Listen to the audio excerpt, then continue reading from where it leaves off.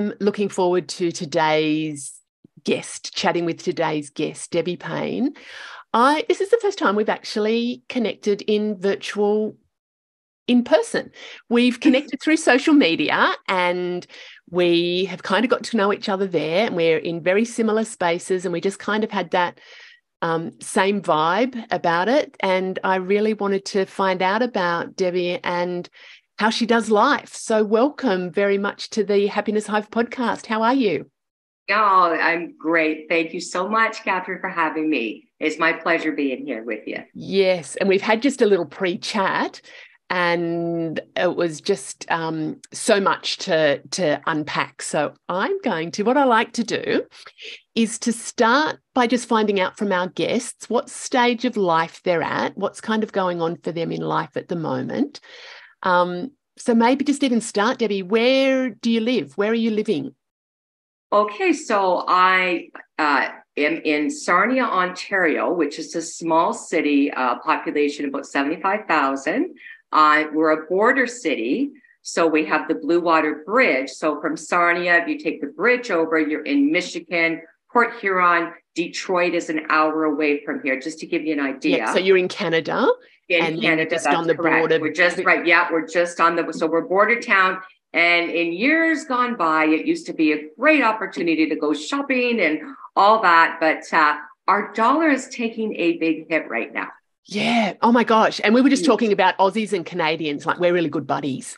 But our dollars, not. Oh, I'm going to Vegas leaving this weekend for, 5 days with some, friends and that. Yes, it's a girl getaway. Oh my gosh. I've been to Vegas. I love. I can't wait. I've only been once. I was there 20 years ago. So I'm going to see a lot of changes there for sure, but I'm excited to go. Yeah. But back to the question. Yes, I think that, see,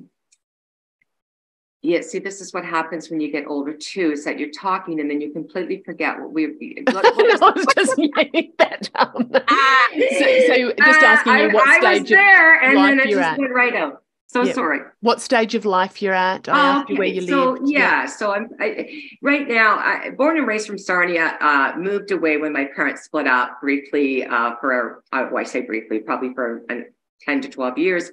Came back to Sarnia at 30. Yeah. And bought my first house, and I got into my real estate business prior to that in Hamilton, Ontario, which is closer to Toronto. And the stage of life that I'm at right now, well, I would say honestly, Catherine, at 61, I feel that I'm really coming into a whole different era, journey, discovery period, so to speak. And I'm really excited about it, and nervous and scared at the same time.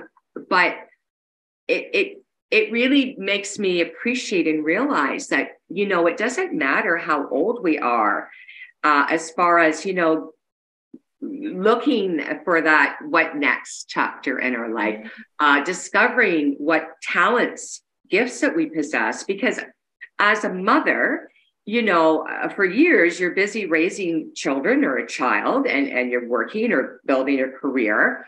And let's face it, most women, while they're doing all that, don't have a lot of free time to really tap into some of their own gifts, because you really are, you're being on more, especially when your children are younger, etc. So I don't know. I just feel like I'm footloose and fancy free, and looking to dive in, all or nothing. I'm an all or nothing kind of girl. Oh, Debbie, I love that. And I got goosebumps when you said that you're coming into this new phase of life. And it doesn't matter what age you're at. It's not necessarily an age thing. It's you're coming into a newness. There's some new beginnings, and that can happen in your 20s, can happen in your teens, it can happen in your 30s and 40s. But it sounds exciting. It sounds, I want to dip into what that is kind of looking like for you, but it's kind of come about from not necessarily, like, you've had some adversity as well, haven't you? You've had some challenges that But before we get into that as well, what was it like growing up for you? You said your parents were separated. What was growing up like? What was home like? Well, to be honest with you, and we'll talk about the book a little bit later, but me and my siblings, there was four of us, and our parents, as you know, were from a whole different generation, a whole different way of thinking, a whole different way of raising children, etc. And unfortunately, for both of my parents in different ways, they had passed down generational, trauma. Yeah. And, that really did trickle. It can't help but affect your children. My mother, unfortunately, was diagnosed with severe depression. And back in those days, they didn't really have a lot of understanding.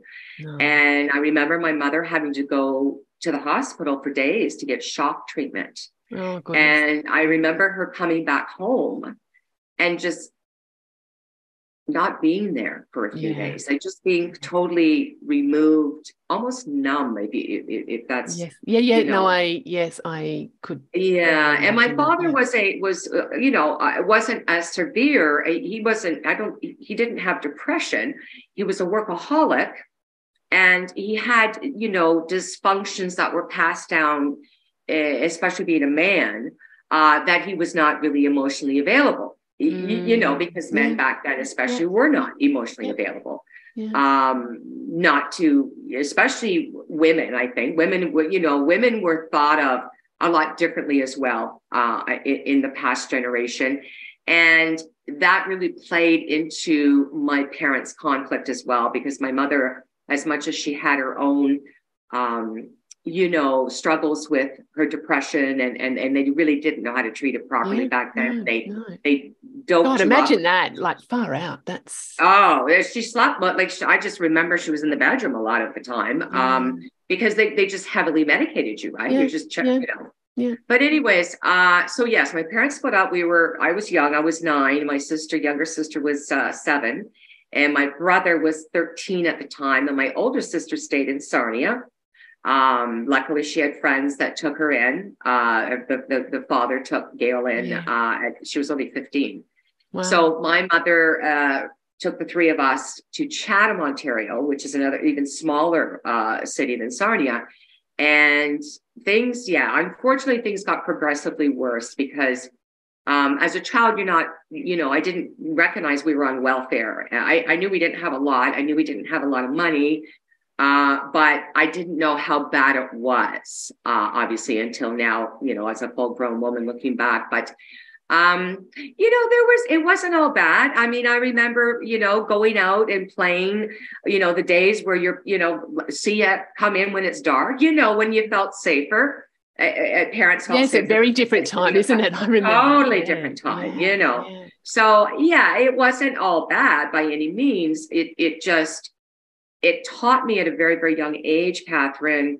I think really, I think I started developing my EQ skills. Yeah, your emotional intelligence. We'll talk about that. But I had to really navigate, like as a child, when you're in that situation where both parents on different degrees, you really have to learn quickly facial expressions and just how to stay in the neutral zone. You know what I mean? I was a middle child. So right in the middle, my older sister, older brother, and then there was me and my younger sister. So interesting childhood for sure. Interesting life for sure. But I think it all makes us who we are. I think no matter what we go through, good, bad, and anything else that comes in between, if we can look at it as a learning experience and grow from it, I think that's really what helps us become better human beings and embrace life on a different level. So, I probably. And I think that's where you and I connected as well, because we do similar sort of kind of stuff in our business, but we've got that same outlook of life about, we're not saying things, tough things don't happen, but it's about how do we view those and how can we move forward from them. And what a big thing for me is about, what can I learn? What is this situation trying to teach me? And when I'm repeating the same things, it's like, oh my God, Catherine, just get the lesson and move on. And you're right. Life will keep throwing it at you. Stuff. Yeah. Okay. Until you learn it. Yeah. And let's be honest, I'm sure you can agree with this. There are times that lessons need to be learned, but we're not ready to learn them yet. Oh, absolutely. Yes. They just keep it kind of like. Let's be honest. Oh, yes. And I've been there several times. Yeah. So that's why I can honestly tell you that, I think what happens when we go through that, Catherine, is it teaches us a lot about having more empathy. Yes. For people, we're also different, and yet we're also connected. We're also different in so many ways, but yet we're so similar in ways that matter. Yeah. In my opinion, as far as, we all crave love. We all want connection. We all want to be happy. We want a joyful life. We want to be loved. And I think before I go on too much about it all, I'm really feeling it, and I'm sure you are, and most of us are, that we are in a very different world right now. Oh, for sure. And, for me, I guess I'm just trying to, instead of panicking about it all or running for the hills, so to speak, I think as an individual, we all have that responsibility of, okay, so what can I do to make a difference, right? Yeah. What, you know what I mean? Because I believe we all can make a difference in our own way. I am very much about that as well. And sort of part of my mission is to help make the world a better place, but absolutely. to do that through helping individuals to be better within themselves. Debbie, before we jump forward a little bit, I did want to just flag the concept that you mentioned about your parents both had some intergenerational trauma. Yes. And that's a thing. Like, some of our listeners will be very familiar with that, that sometimes we feel stuff and we experience stuff that isn't necessarily a response to our here and now, that we actually take on stuff from our lineage as well. And sometimes it can go back many, many lineages. And this isn't even just, past life stuff. This is about, our lineage our parents and their parents, it can be passed down. And it's no blame or anything, but sometimes it just can help to understand some of those things that we can't understand. I just wanted to flag that, because I'm sure some of the listeners will be going, oh, what is that? What is that? And I think most of us, if we were all honest, and I'm not suggesting that, some of us were fortunate, to have parents that were both healthy emotionally, which is a gift for sure. But I think, generally speaking, and I may be off, but I don't think I am, I think most of us have experienced, whether it started through our childhood, being born into, passed down generational, trauma. And it's funny, that really made me understand more as I got older, just exactly why it happens. Like, why was, when I became an adult and I guess really, especially this last, 10 years of my life, right? I'm 61 now, but at 50 is a really pivotal moment for all of us, I think. At 50 for me, I think, some things that happened. I lost 2 people I loved. And it really made me aware of, okay, so you know what? How about let's sit down and really look at where I came from. How was I feeling about it? Had I dealt with all that came with it? And although I did break the cycle with my son, I have a son that's 26 now, and I became a single mother at age 37. And he was only 2.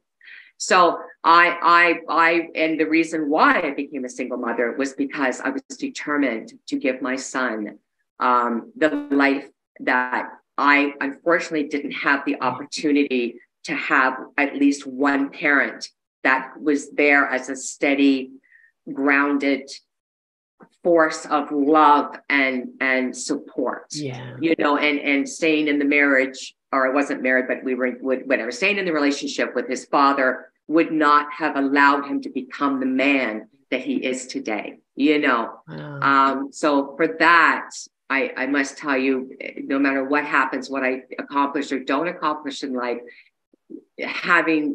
raising my son has been the biggest accomplishment I've ever done. And it's interesting, isn't it? When, as you say that, I reflect on my life, and many of the listeners will know my mum passed away the day before my 12th birthday. And that put me that was trauma in my life, and the trajectory of my life from that. And we didn't talk about it. So mum was 36 when she passed away, and we had no counselling. So this was in the 70s. We had no counselling. As I had two older brothers, we just got on with life. So I became this really capable, strong woman on the external, but on the internal, it was just like, holy shit, like I don't even know how to do life. But I was doing life. So there was this kind of duality of strength, but I feel like my life's about to crumble. So it took me probably, 10 years in that state before I went, you know what, this is not how I want to live. And I made some very significant changes in life. And when I had my kids, I was very, very intentional about how to raise the kids, even though there was days that I just thought, oh, God, I got no idea. I got no idea. And I do all the... How great a mom we are. We all have those days. Yes. And it's just like, oh, God, have I done that bloody dumbass thing again? But I was very intentional that we would talk about things. We would... because the stuff that was lacking for me, I was kind of like, well, I don't want that lacking for my kids. And there'll be stuff that I've done that they'll go, oh, Jesus, we're not going to do that with our kids, because, it's an evolution. It's an evolution. And for sure. Yeah. But you bring up a really a very good, interesting, valuable point here about, it's not about making a wrong or right. It's about choosing, like you just said, choosing to raise our children in a more productive, secure, stable way, that they're able to talk to us about anything, that they're able to come to us. Okay. Because back again, we were around the same age. Isn't it? Sex was not, I didn't even know what a menstrual cycle was until I got it. Oh, yes. I was. No, and it's scary. I thought, oh my God, I'm bleeding to death. Like, that's how far gone, like thank God for some of the changes that have occurred. With education and understanding, letting children know what's going to happen with their bodies at a certain age. Even back in school, even back in public school, I don't know if you remember, but in Canada here, anyways, they never talked about any of it. They started to, and it was like scary. It wasn't kind of like, this is natural and stuff. It was just like, oh, that's scary. I hadn't. And again, it was because of the way it was explained. Like everything was so and this and structured and non-emotional. And let's be honest. Like back then, I mean, health education. I mean, they went to places now that, we'd be laughing about it. But back then it was just, this is taboo and that is taboo. And that. So we were very ignorant, so to speak, in so many ways, which caused, a double-edged sword there, because some of it, for me personally, was the naivety of it all, which I think helped me in some ways, And then on the opposite way, could it have helped us to be a little more prepared? For sure.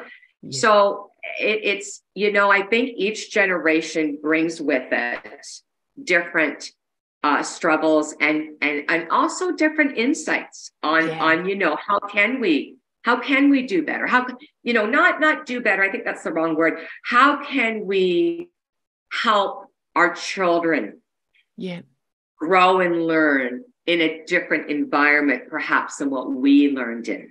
And not to say that it was all bad by any means, but I think we've gone from one extreme, though, I think, to another extreme. Yes, it's very different. But do you know what I love what you were saying there? And this is something I'm very conscious about too, is it's not about doing things better, or not always about doing things better, but when I'm reflecting on my life and when I'm working with my clients and coaching, I always get them to say, what is it that's working well? What are the things that are working well, that the positives, the bits that I can celebrate? What's not working as well as I would like? And is there anything that I need to change? So it's not about just change for the sake of change. I'm all about transformation. I'm absolutely about transformation, but I'm not about transformation just for the sake of it. You know, if things are working. It's got to make sense. It's got to be, because everybody's different. What works for one isn't going to work for another, right? Exactly. Right. And like you just said, where it's good that you do that, because I think it helps focus on the positives first before, you know what I mean? Like we all have areas, let's be honest, none of us are perfect. No. And there's, as much as some days we'd like to think we are. Oh, no, really? But you know what I mean? And having a sense of humor, again, like that's what I love about you as well. I mean, there are reasons why we've connected, right? Yes. You got to be able to laugh at yourself. You got to be able to take the good and the bad with a grain of salt. And not take life too seriously. No, I know. Oh my gosh. Right? Oh my and gosh. that's what I love about. I'm working on that. You go. No, I'm listening, girl.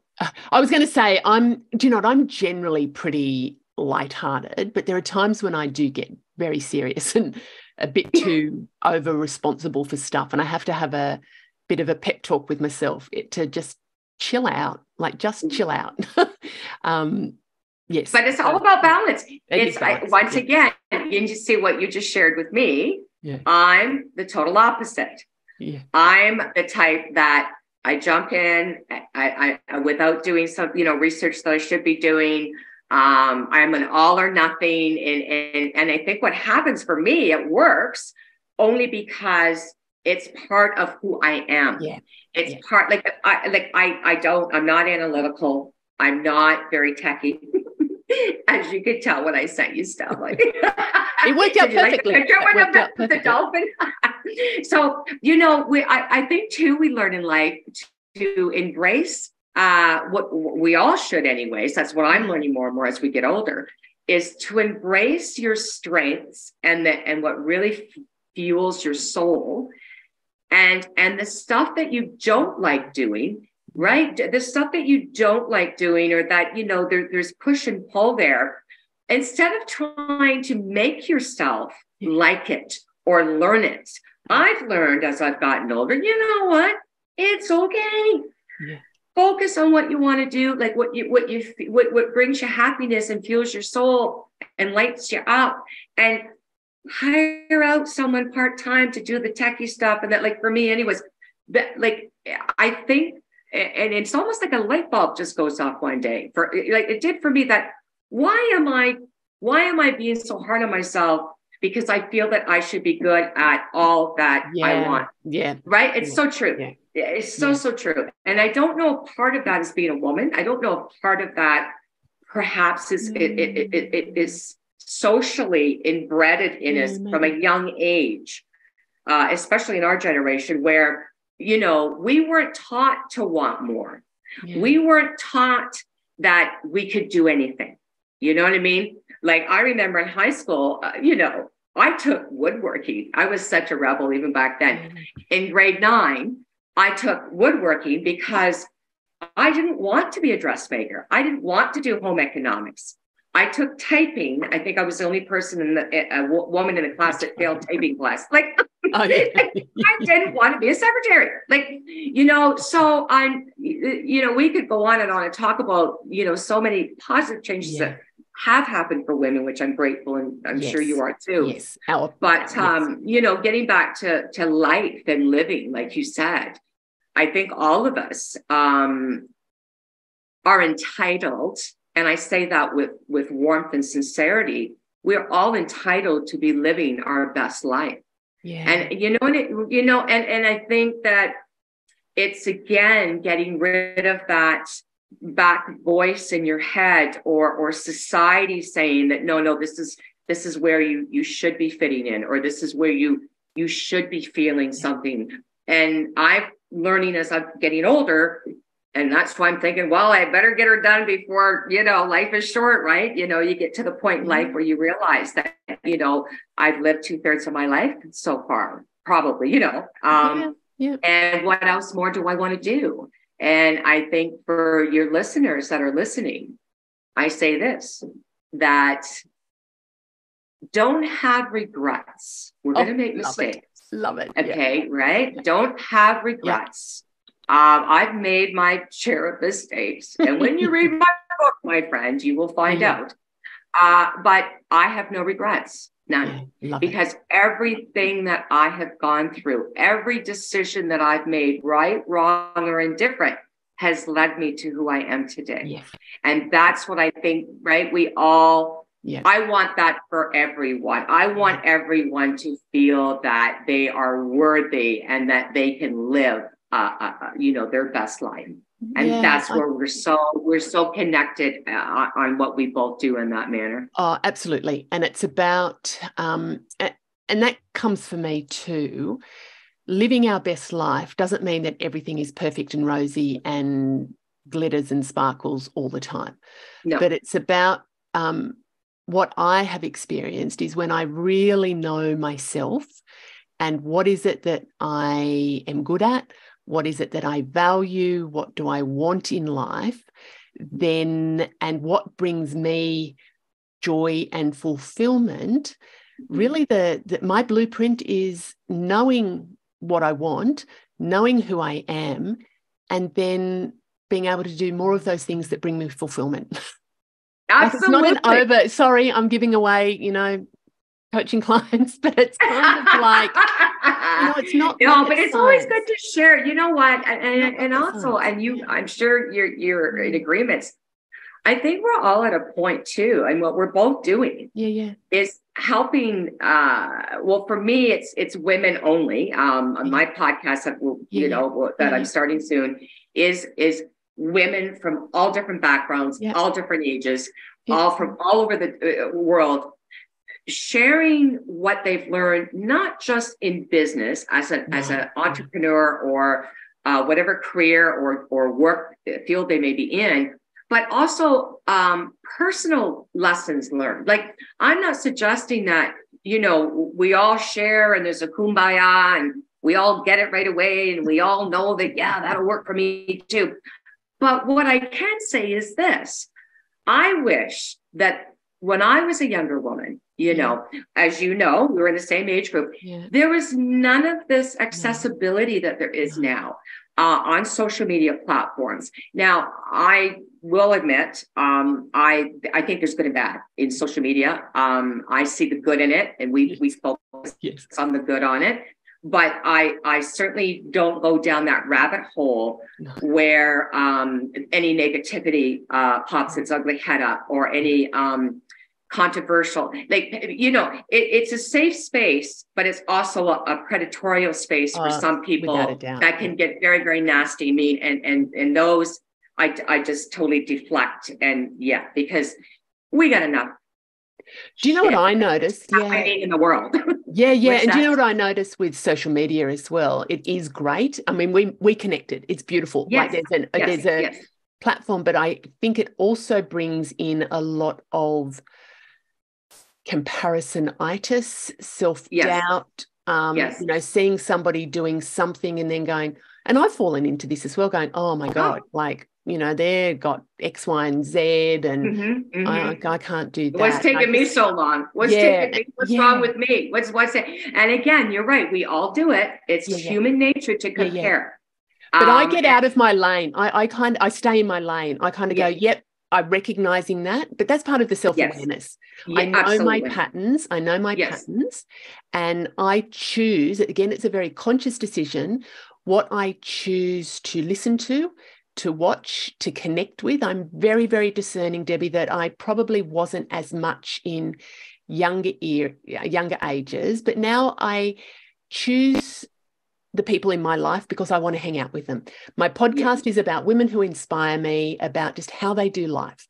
So same as you, there will be pearls of wisdom that will drop. I know there are pearls of wisdom that will drop, but it's not here about telling people you should do it what Debbie and I are saying. No, you should do this. Not we at all. Share our experiences. And I just wish that I had something as well, that I could have seen somebody that was navigating not even exactly what I was doing, but what are some strategies? It wasn't until I was exposed to, some of my studies through psychology and starting to learn to do coaching. I was just like, oh my God, there are some resources here that are really, really helpful. Why the fuck didn't anybody tell me that when I was 12? But I wasn't ready. I wasn't ready. That was part of my life journey. I accept that. And one of the things I do, Debbie, is I honor my past. And I never used to. I always used to say, oh, that shit that happened in the past. Right. It's not shit. It's my life experience. Yes. And it helps develop who you are. Yes. Good, bad, or indifferent. Exactly. Like I'll be honest with you. I was ashamed of my childhood. Yeah. And even my closest friends, I never talked about my childhood. They knew very little about. And then because I was ashamed that I came from such dysfunction and there was abuse and I really had to and that's how the book, we might as well roll into the book. That's how the book came about, was finally at the age of 50. I had dealt with a lot of things already from my past. I had broken the cycle for my son of passing down generational trauma, so to speak. And I'm not suggesting, I agree with you that I think that it's in your genes. It is passed down, not just from what you hear. Absolutely it is. It is. So I think that's where it really, my life, as far as grasping and accepting and letting go of that shame and embracing and not being, ashamed of where I came from, because I realized that no matter what we do, no matter what mistakes we make, no matter what we're born into, that doesn't define you. That does not dictate or should not dictate who you become. Yes. Yeah. And that really was the inspiration and because believe me, I never wanted to be a writer. I didn't. I started journaling at 50. Yeah. And then off and on over 10 years, because life happens. When you read the book, you're here. Yeah. We had a house fire. I guess it's been about 11 years ago. And we lost just about everything. Oh, and no, but you know what? Yeah. Here's the deal. A silver lining came out of this, because had Austin, my son, he was alone in the house, and me and my ex-husband were out on a date. Yeah. And he was only 15 at the time. And we just left. We'd only been gone like a half an hour, 45 minutes. And I got the call from my son, and he was upset. I could hear fire engines in the background. And he said, Mom, the house is on fire. And I mean, you think you just kind of think, oh, I'm not hearing this right. Yeah. And I said, pardon. So bottom line is this, through it all, and believe me, we're born with nothing and we leave with nothing. And as much as I lost some material things that meant something to me because they were left, my sister had given me some things before she passed. That was hard. And it had nothing to do with the material things themselves, but what they meant to me. Right. But anyways, losing everything, other than my Christmas decorations, which I was just so over the moon about that, taught me that after 3 days after they had done, they had the fire chief here and they didn't, they found the cause was electrical and the attached garage. He told me, the fire chief said, I'm not sure if you're aware, but had your son not come upstairs, because we're in a raised ranch, and was hungry for a bite to eat, and did not hear sizzling through the wall. Like there's a wall in the garage door from the garage and entrance into the house. My car was parked in the garage, and 5 minutes later, the house would have blew up with him in it. Gosh. So lesson there, as difficult and stressful and displaced we were, and all we had were the clothes on our backs. And because, the smoke damage, toxic, anyways, you'll read about it in the book. But that was a very valuable lesson for me, because I understood very clearly, as much as, we all go through life and say, I'm not a material, I'm not materialistic. And I'm going to be honest. I like nice things. Yeah. I mean, I've worked hard all my life. I like driving nice vehicles. I like having a nice home. I like, I'm not ashamed of that. However, it was a very humbling moment for me to understand that at the end of the day, how close I was to losing my one and only child. Yeah, gosh. And that everything else really didn't matter. Yeah. We were out of our house for 6 months. They tore our house down to a shell, down to the studs. They had to rip out the walls, the floor. I mean, everything. Wow. And as I look, you could tell, I can hear it in my voice. Yeah, I can hear it too. I can hear the stress it, of it all. But gratitude that I didn't lose my one only child. Really, the stuff that our material stuff means nothing to us. It really doesn't. It's our relationships with the people that we love. And that was a really pivotal moment. I think anything that we go through, but especially when we go through something like that, like something that's very traumatizing, it's our choice how we look at it. You can either look at it as, oh my God, poor me, and oh, look what we had to go through, and I lost all this, and I lost my favorite coat, and you know what? At the end of the day, we're all born with nothing, and you leave with nothing. So you better make sure in between that you love the people, like you said, that you love. You tell them you love them. You show them you love them, because that's what living is all about, is our relationships, right? Yeah, I couldn't agree more. And we went through not a loss like that, but a financial loss. And there was a number of years where it was very, very stressful. And I'd always said my family is the most important thing. But when we were faced with losing, likely to lose things, it was just like, actually, my family really is the most important thing. And it's, sometimes we need that little bit of a shake up. Well, I'm not suggesting or I think that everybody should go through. No, I know, same. I was thinking no, by any means. But what you just said is very true, though, is that in whatever relation that we go through that sense of whether it's financial loss, material loss, loss of control, which I've really had to learn the last 5 years. It's just grasping, not what it's taken, but what has it given. Yeah. I love that. And it's also a process, isn't it? This isn't just like, no, burnt down, I'm fine. No. There would have been absolutely a process. This is now, I could talk about, I could talk about this now, 11 years, it's been 11 years. Yeah. But what is it given? I think that's what is the silver lining. I'm going to fast forward and change track a little bit. You mentioned at the beginning of our chat that you're really excited about your next phase of life. What's exciting you?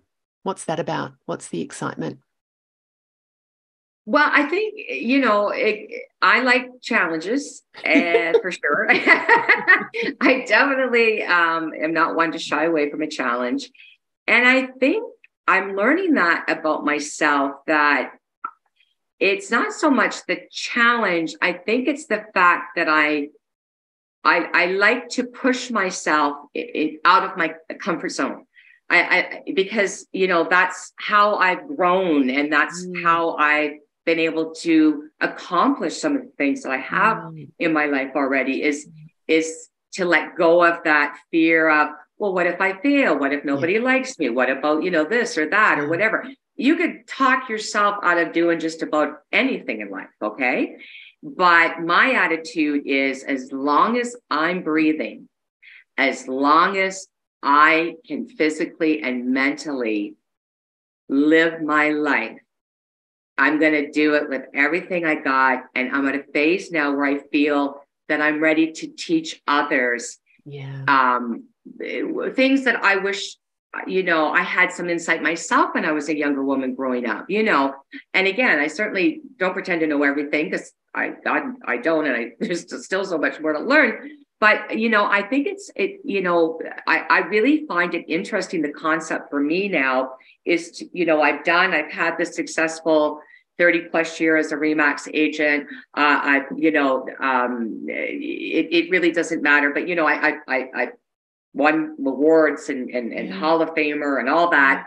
And I'm very proud of myself that I accomplished that. But where it all that has led me, I believe, is to a point now in my life where I'm more confident and I have no fear of now putting it out there authentically. Because I think in our world right now, we are lacking, we are craving authenticity. Yes. And what you see is what you get with me. And I've always been this way. Yeah. And I think that I just feel that there's more of me to give now in different ways. It's funny that now we become the teachers, right, as we get older. Yeah, it's interesting. And I can't wait for the interesting more conversations that I'm going to have with women. I can't wait to learn more myself along the journey. I can't wait to laugh more, to feel more, to make, to have tears shed, happy and sad. Like to me, living life is just living it all, but doing it together and just embracing whatever comes our way and looking at it as, okay, so maybe this didn't go quite the way I thought it would, but what has it now inspired me to do? Yes. Like I really think that life takes you on different curves and different oopsie doopsies. You didn't see that one coming, did you? It does, and there are reasons for it, and I think that reason, it is our responsibility to listen to our inner self, to acknowledge what's happening and the changes that are occurring within ourselves, and to have the courage to go forward and say, okay, I'm now ready. Let's do it. Oh, I hear a real freedom when you're sharing that. And I was going to say, my wish for other people listening, women listening, is that they also feel that sense of freedom in their own lives, wherever they're at. And I was about to say, if we can help fast track, but I don't think it is about helping people fast track, because they have their own lessons, they have their own life, they have their own curriculum. It might just be my, I guess in doing what I do, and especially with the podcast, is just hearing just different women about how they do life. And there might be some just little pearls that'll drop out of that might help individuals where they're at in their life. It's not about saying, here, do it our way. Like I really am very, I don't get angry with a lot of things, but I do get very frustrated when people say, do this, do that. There's a template, there's a fucking, a formula that you've got to follow and blah, blah, blah. It's like the formula is your formula. That's correct. That's the only formula. That's right. And all we do, sharing having these authentic conversations with one another, okay, is really a gift. Yes. To ourselves and to one another. Yeah. Right. I mean, and you're right. Not what works for you works for me. But it's kind of like sharing. Oh, I didn't look at it. I never thought about it that way. Oh, that's an interesting person. That's an interesting way to look at it. Like, I think it's having the ability and bringing women together and empowering them to understand and recognize that we are capable, more than capable, of living our true life with all that we have, all that we are, and all that we will become. Because I think that we are constantly in transition. I think that we are constantly as human beings in that change of, nothing ever stays the same. Your relationships don't stay the same. You don't stay the same. You as the more experiences and more things that you go through in life, it's going to change it. And how it changes you is really up to us.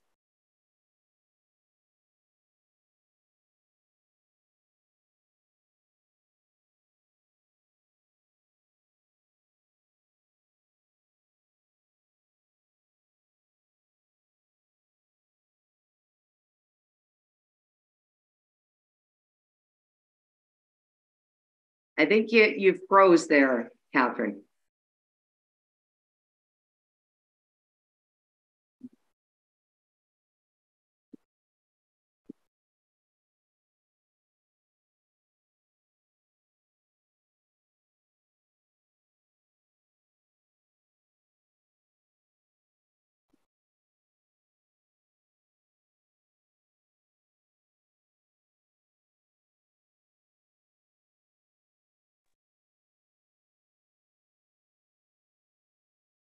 Oh, it's okay. Hey, stuff happens. Oh my gosh, sorry. We were just coming to the close of the podcast and technical difficulties. There was a bit of a gremlins in the system. So anyway, Debbie, tell me about your book. You're mentioning your book. What's your book called? My book's called No Thanks, I'm Full. And I know. Yeah. Well, I just thought that, sometimes in life you get to a point and you say, no, thanks, I'm full. And yes, you can. And again, it's my memoir. I'm a woman that gets to the point pretty quickly. I've had people read the book and they thoroughly enjoyed it, but they said, Debbie, I wish I had gone into a little bit more detail. But I also believe that sometimes there's things that you need to leave to people. Yeah, that's right. You get to the point. Yeah, exactly. It. So, no thanks, I'm full. A memoir. It's just really about having, learning how to overcome adversities, how it can give you strength you never knew you had. Yeah. Also finding unconditional love in many different ways. I write a chapter about my dog, how special and how much love she gave us. She passed away a year ago, and I'm so glad I wrote the chapter before she passed. So I think, it's on Amazon, Barnes and Nobles, pretty much. And we'll have all the details in the show notes. Yeah, it's all good. So, yeah. Oh my gosh. And Debbie, now, sorry. No, you go. And then, then the podcast, The Real Deal with Deb, is going to be starting at the end of March. And it'll be on the different platforms as well. And I can't wait. I can't wait to have you on as a guest, my friend. And all I can say is, I know you're going to wrap things up here. This has been a real pleasure. I feel that we could just talk on and on and on for sure. And that's a good thing. When you can have conversations with people and just soak it all up and share and laugh. That's what it's about. That's what living's all about. So thank you again for having me on. It's been my pleasure to be here. And I look forward to interviewing you on my podcast. I'll be in the flip seat. Yeah. And I'm so grateful. Deb, this was just a beautiful, and I knew it would be. I knew just from having connected with you on socials and then getting to know you now, there is so much more that we didn't talk about. But people can read the book, and I'm sure when they start following you, they'll start to, learn more about your journey. So hugs and big happiness to you, and thank you very much for your time. Thank you again, Catherine.